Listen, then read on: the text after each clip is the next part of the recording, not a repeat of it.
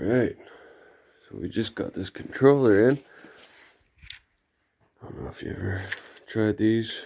It's just a cheap one. I think I paid $100 for it. It's supposed to be a 3,000 watt LDC. It's a 96 volt.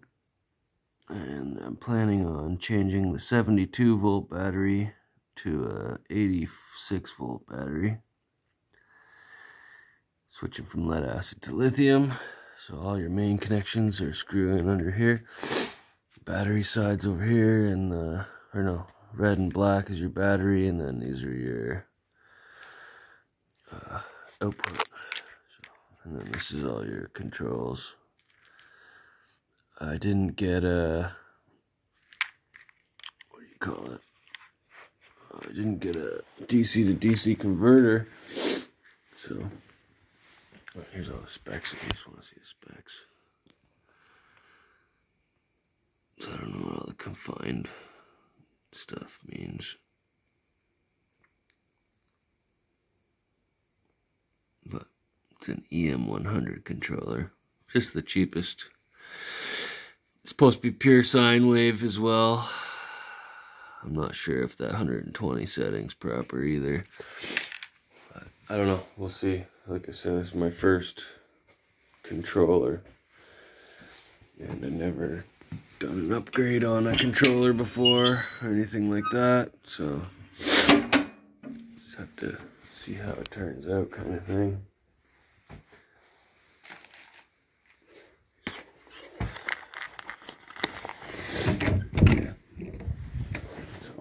Getting the garage all cleaned up out here. Ready to work on this bike. That's what it's going to become. I'm going to trade this controller. Just had 6 12 volt batteries in there. So this one's rated for 50 amps.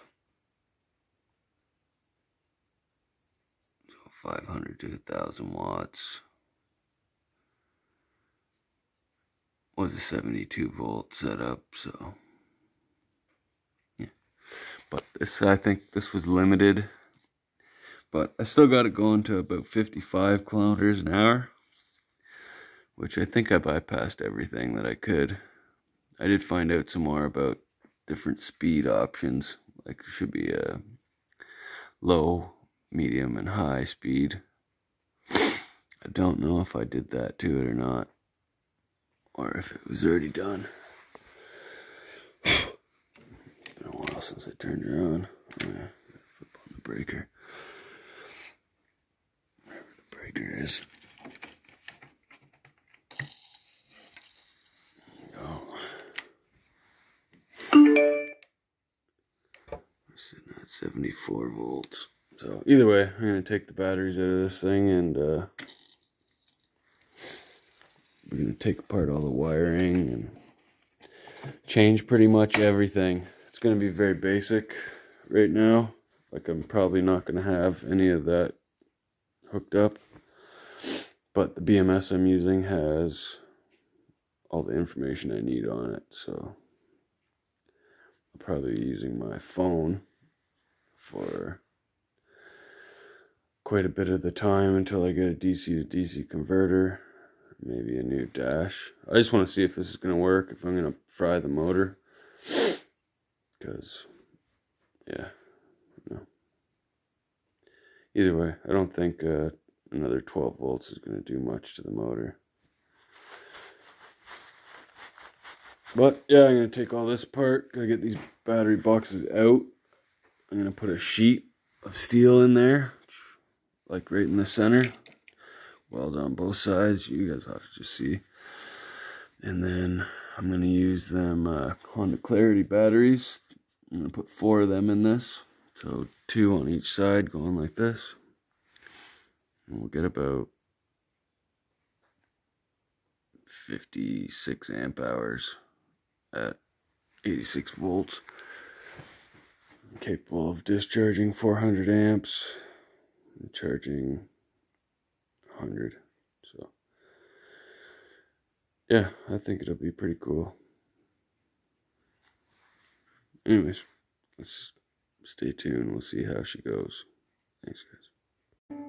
So, got a couple minutes, so I decided I'm going to take apart the battery box, get them out of there, get the batteries out.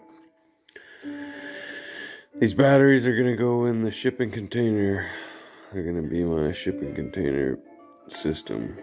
So, still debating what I want to do. Got a 12-volt inverter. Whatever I do, I want to utilize all the batteries. So there's 6 in there. So can either go 36 volt, 12 volt, or 24 volt. 48 volt will be uneven batteries because I have 6. So yeah. But as it sits right now, I got a 12 volt inverter, 1000 watt inverter, should be fine. Got lots of 12 volt lighting, so yeah.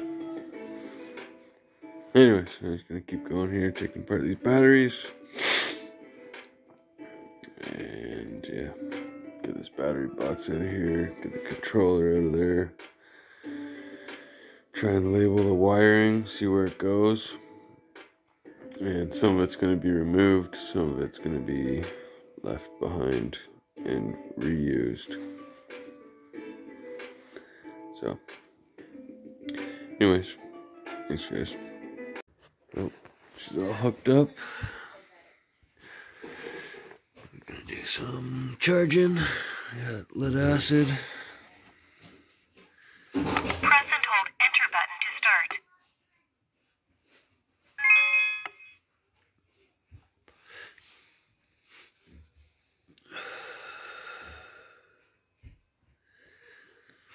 This is how it's supposed to be. Boost rate up. Still should be at about 7, so it's holding back a bit.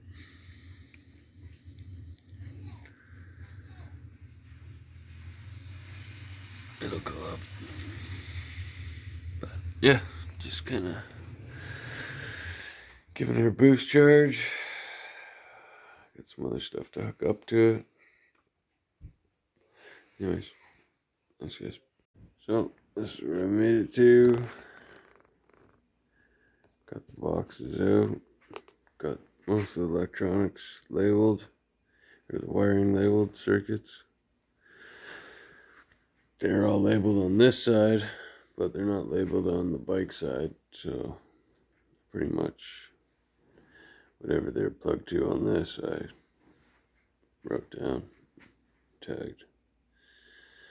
Not saying that that's going to be the same ones on the other bike, but didn't unhook the DC to DC yet, which shouldn't be a big deal. When I get the new one, it's probably got the same wiring on it, so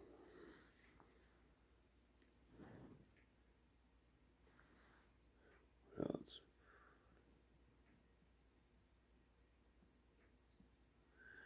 Yeah, clean stuff up, tested the batteries. Won't have to cut anything. They both fit in there perfect. It's gonna look great.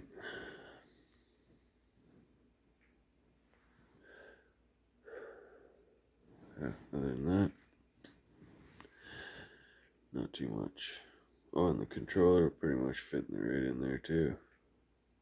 It's got all these slots here, so lots of room to bolt stuff in. Let's put any controller there, and it gives it some good air ventilation too.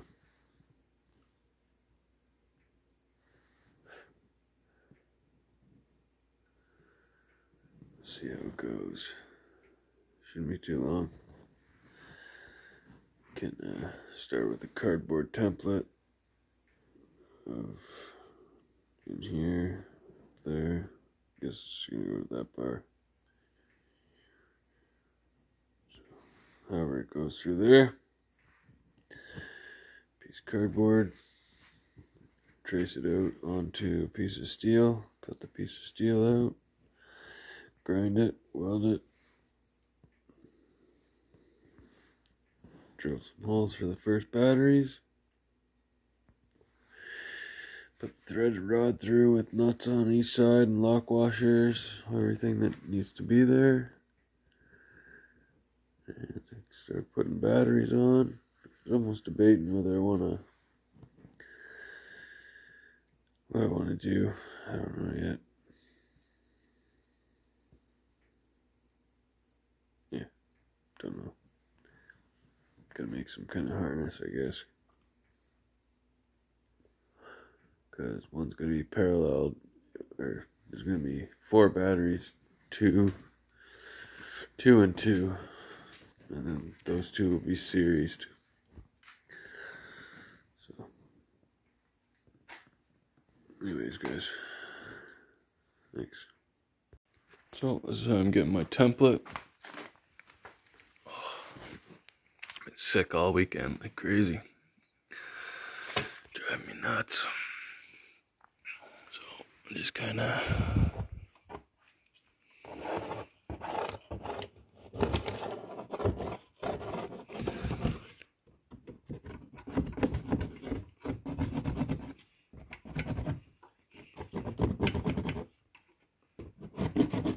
try and make it a little bigger, and I can always take some off. It's harder to put it back on. I just use tape or whatever, but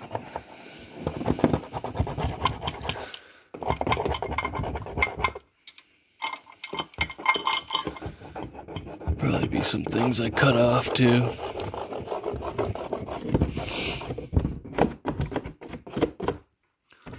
Just give me the basic line of what I'm doing, and then I'll take a X-Acto blade and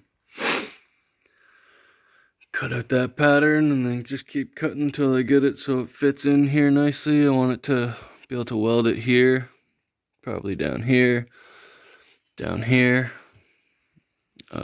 this, because that's the swing arm that moves, but we can weld it to this. Also going to put a piece of 1-inch bar from here to here, probably, just because the shock is right under there, and then that's just being held by this one little bar. It hasn't bent yet, but a little bit of extra strength doesn't hurt. So I think that's the main outline there for now. Just kind of make it up as I go.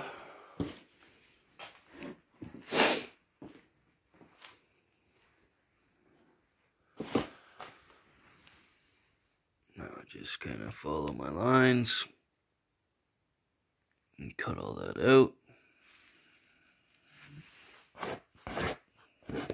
Goes over here.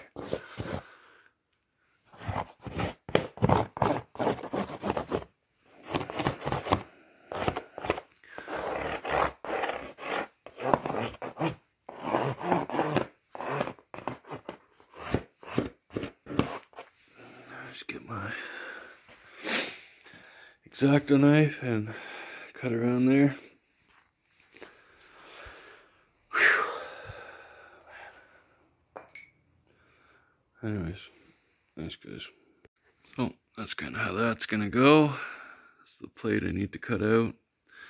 Probably I'm gonna continue this straight down to there, and then go across. So I'll put some tape on there. That fits everywhere else, nice and tight. Like I said, it's gonna be welded around here and there to that. And I might put a piece in here, maybe, we'll see. I guess if it hasn't bent yet, it probably won't bend. And weld it down on this bottom piece here too, and then a couple nice welds up here. Little weld there, a couple welds on there. And yeah. So that'll be an actual piece of plate steel. Probably just use that white stuff over there.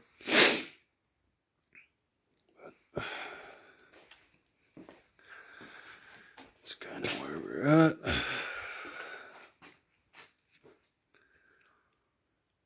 And the batteries will go on there. No problem. And instead of making something special, I'll probably just make a couple of just some flat plates that come on here to protect the batteries from water on both sides, like two wings kind of, or maybe just bend a piece that folds around this. I don't know yet. We'll figure that out after. Probably should have some sort of covering for the batteries.